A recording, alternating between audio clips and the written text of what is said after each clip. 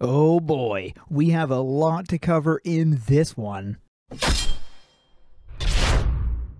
Before we get to the new design notes on AQ World Infinity, we're going to check out the Friday post first. Like most Fridays, we will not know everything that was accomplished until the sync up on Monday, but I stole these animated GIFs from the dev chat to show some of the things that's happening. There's a first one. This is a shield skill for the warrior, animated by Nolgath, and then this is the defensive shield. Why are you so defensive?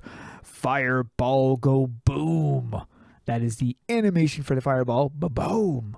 We might want to do something a little more particle-based rather than this animated set of images. This is because currently I'm worried about the texture atlas space eating up memory than particle performance. The Umbra class from the first tech demo used a lot of really big sprite sheets to do the animation. That was alright with one functional class, but we have tons of different classes. We could get into a bad situation of exceeding our memory budget because of how many classes they have.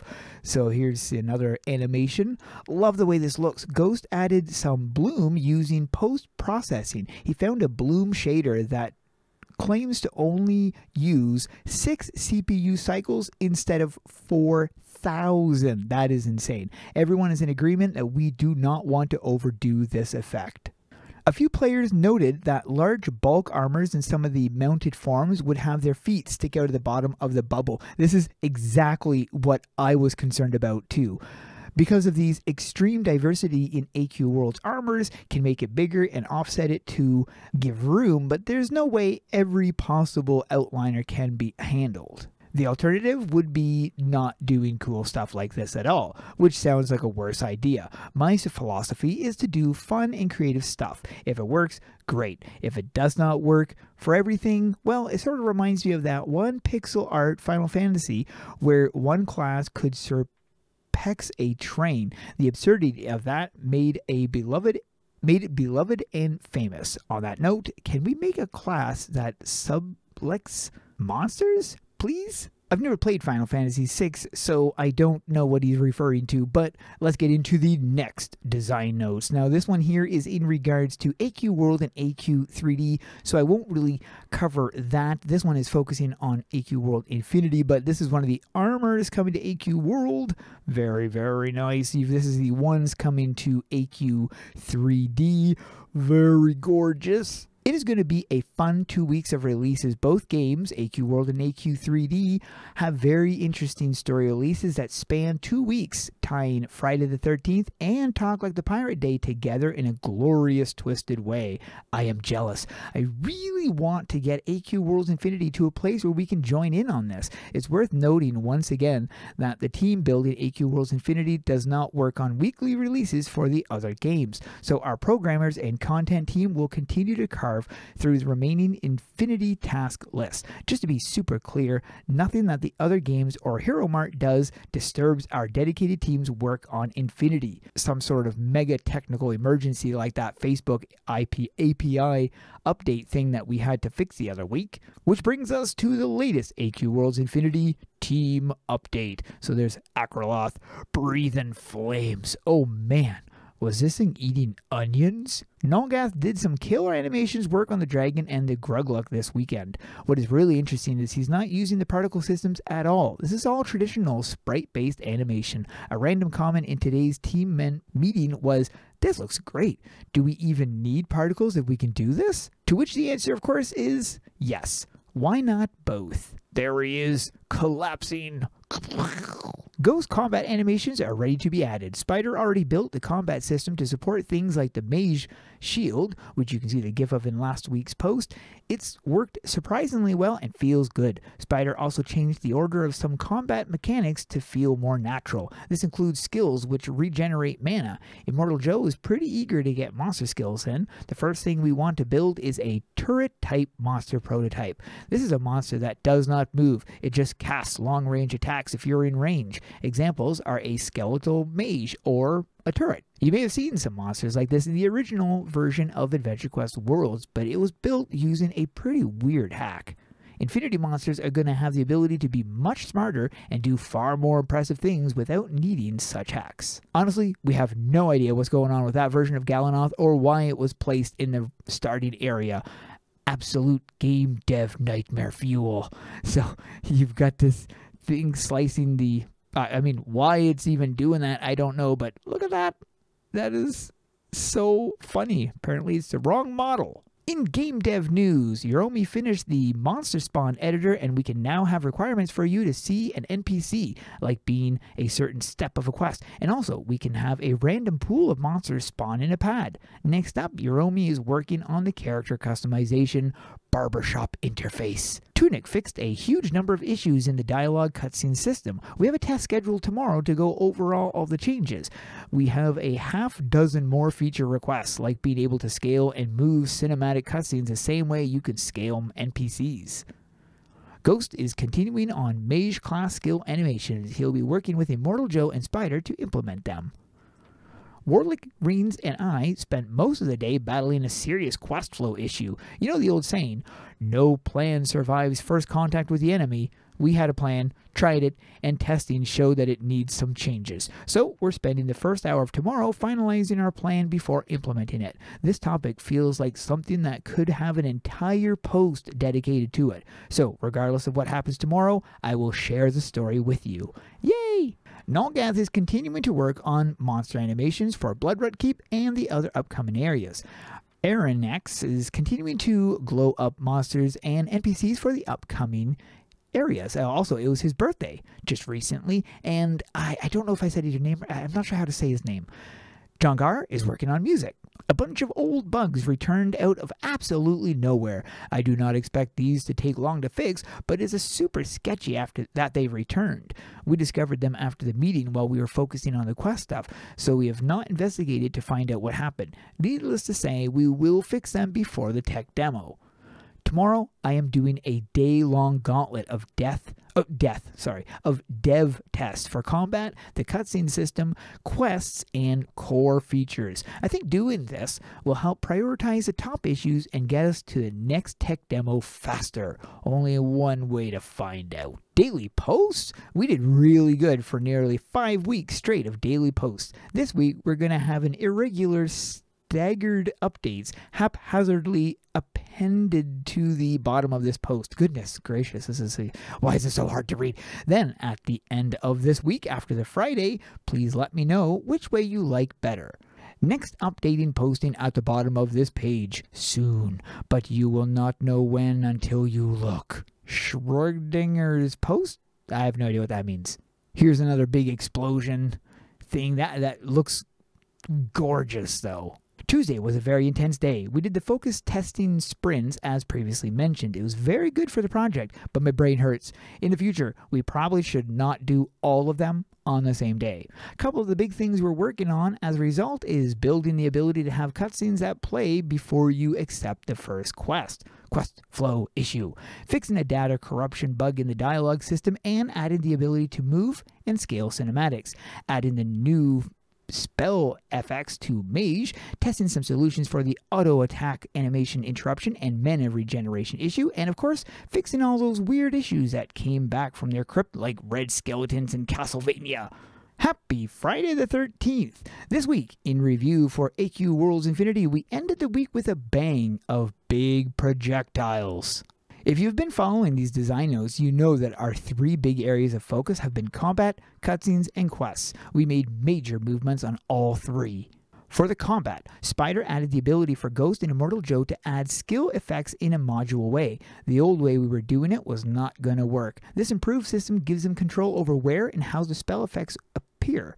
This includes things like the Mage's Bubble, Fireball, and Explosions. Ghost made some new effects for Mages, but as you can see in the GIF above, they are huge. So we spent a little time working on the tool. Just a Unity scene with custom scripts that Ghost uses to create the effects. Cross your fingers for us for the ready-to-test mage on Monday morning. Not sure if we talked about this before, but Spider and Joe worked out a solution for the auto-attack timing oddities.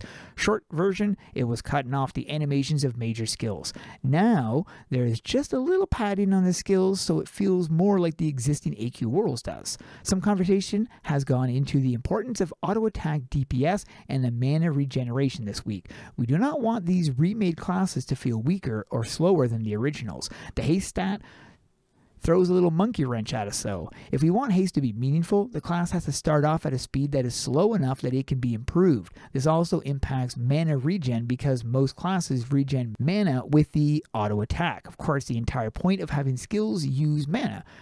Note, each class can have a uniquely named resource in Infinity that use mana is because they are so much more powerful than a standard attack that using mana forces you to make a strategic decision of which skill will serve you best in a given movement. Do you hit one skill and unload the DPS, or save that mana for when you're going to use the shield skill because you know the monster is going to charge up for a massive attack soon? Endgame players of the existing AQ Worlds Infinity have become accustomed to crazy high crit rates, insane haste speeds, and, well, basically combat gods.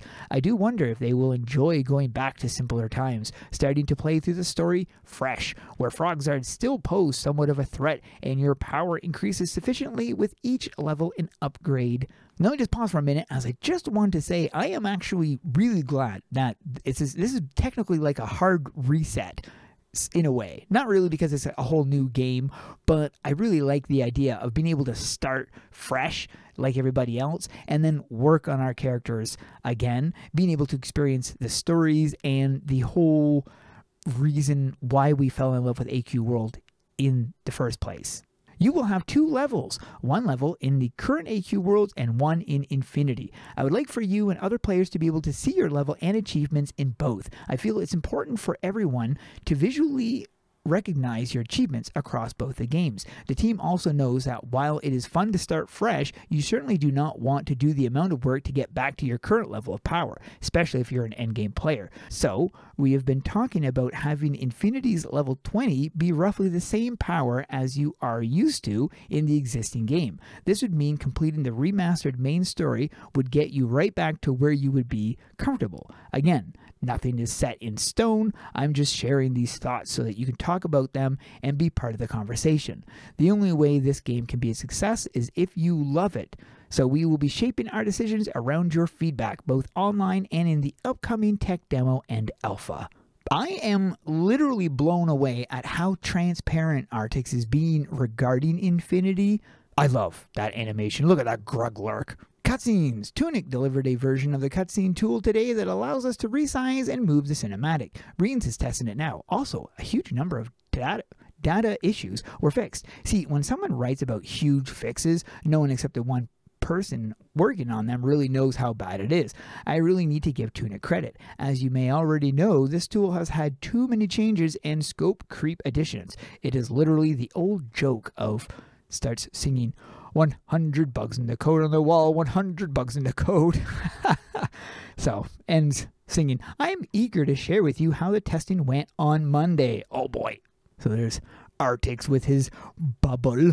Quests. On Wednesday morning, I met with Warlick at the local diner. For about an hour and a half, we went through every possible combination of ways to show cutscenes in our quest flow. We had all of them but one. The one that every single story saga needs. This may sound like a really easy problem to solve. We need a cutscene that can be triggered when you click on the APOP button to first talk to an NPC. But the specific situation is this NPC has a brand new saga, or multiple on them, and you have not actually accepted or seen the quest. See, the tricky issue is that you would get the cutscene's ID from the quest, but you have not seen or accepted the quest yet. Sure, we can do it manually. That is, we can build a machine that waits for you to click the button, and then if you have not accepted or completed that quest, then show the cutscene. cutscene, but we want to avoid manually adding these types of machines to the maps. First, because literally every single saga will start like this. Second, because if the release rolls out and there's a bug, if we have to edit the map, we need to edit the map file, publish it to the Cloud Builder server, rebuild it to all platforms, and then kick all the players to roll out the new version. Alternatively, if we could just have it in the database like the rest of the quest data, we change the number and type a command, voila, done. Look at that glurg glurg.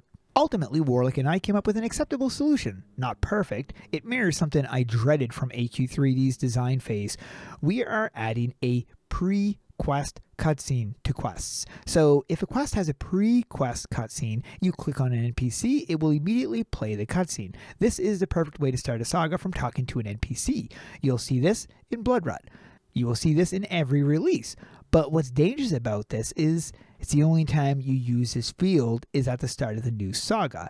If any quest in the middle of the saga uses this, it will do incredibly wonky things. You'd see the starting cutscene of the next quest before you even turned in your current quest. Terrible. Furthermore, if an NPC is the starting point of a multiple saga, this will also cause terrible things to happen. So the rules are, this can only be used at the start of the saga, and that saga has to be the only one on the NPC. We made it back from the diner in time to start the day with the team and did 1 extra hour of reanalyzing and debating the issue with the rest of the crew. Then we gavelled down. Warlick made the database and client changes, and we are waiting on some edge case issues, I think. And then we are testing. Oh, the Gruglurk just fell. The story above is a perfect example of the sort of things that every dev goes through, but no one talks publicly about it. I mean, we have built how many MMOs now? Quests would seem like the basic thing, but they're not. When you're improving something and really care about the experience, you always get these unexpected challenges that come up. It is true for any project. But when an Infinity player walks up to a new saga starting NPC and clicks a button, the smooth and fun experience they will have had will be worth it. Being able to fix the issue by simply changing a number in the database will be worth it. I hope there is something of value for you in these stories. Have an awesome Friday the 13th weekend. Of course, now I'm reading this on a Monday, so it's not quite a weekend, but walks under a ladder straight into a mirror. That would only happen on a Friday the 13th. But there we go. That is the news of AQ World Infinity and currently where we are at. What do you guys think? Let me know in the comments below. Thanks for watching. We'll see you guys in the next one.